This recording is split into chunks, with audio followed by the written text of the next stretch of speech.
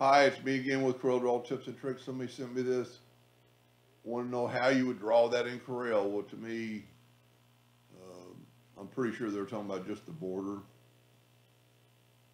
I'm just going to take a rectangle, whatever size you think it needs to be.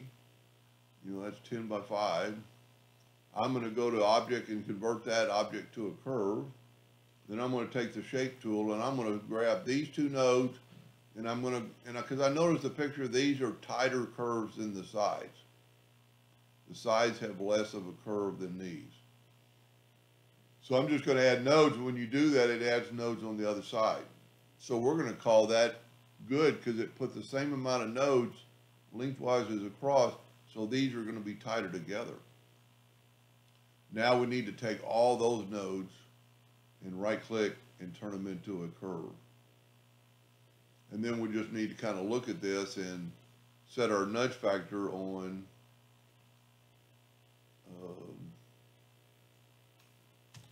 I'm using somebody else's file and we don't really need that, but I'm going to set that on that. And I'm going to say 0.25. And then I'm going to take their nodes and I'm going to go up and down, up and down, up and down, and then up. So we've got kind of that shape. Now that might be too much. You know, let's back up here and change that, kind of make it look more like it. So let's change our nudge factor to 0.12 or 0.15. Go back to the Shape tool, select all these nodes, and let's go up, down, up, down, up, down. And you could do this with another tool called the zipper tool. And then on here, we kind of need to think about it,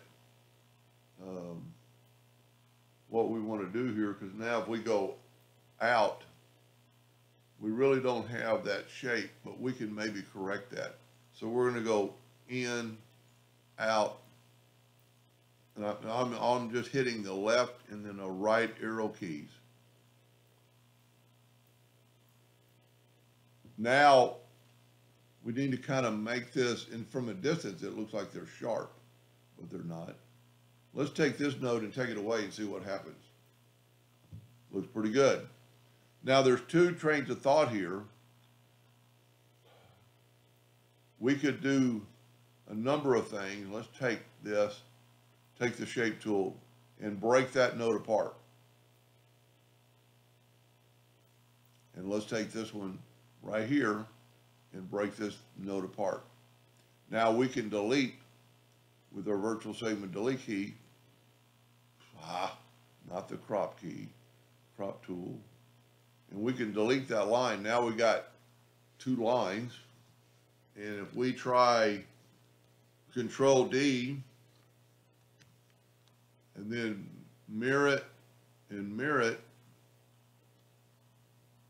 we still have that rough corner. But if we take the Smart Fill tool and fill that in to get a new shape, and then if we left click, right click, take the node and get rid of that same node, I think you're pretty dead on.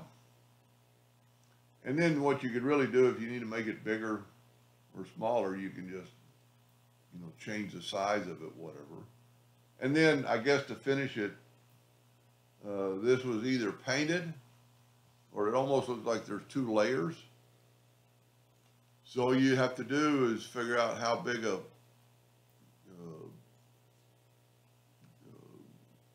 border you want. And let's go to the inside, 0.125. That's not enough. Yeah, that's probably enough. And then go up to Object, break contour apart. And if you took these two pieces, let's keep that for a second and get rid of that. And you made this one a pink color. Well, you know what? I can grab it right off the picture. So if we go to Smart Fill tool, get the eyedropper, You get that paint, put it in there, go to the eyedropper, now get this pink and put it there. Go ahead and let's take away the outline of both of them, right click, which you wouldn't want to do, because you want to cut them out, before you paint them, but we're just going to take the outline away so you can just kind of see. And then we're going to go ahead and hit P, and that's what you would look like. So we're a little bit more pointed than his, but that could be, that's totally adjusted in your drawing when you're doing exactly what I did. Side by side, they're pretty close. And then it would be yours anyway. I mean, you don't have to mimic the picture. I do agree, I like this wavy deal, where I have more of a natural wave. These could be a little bit less curvy.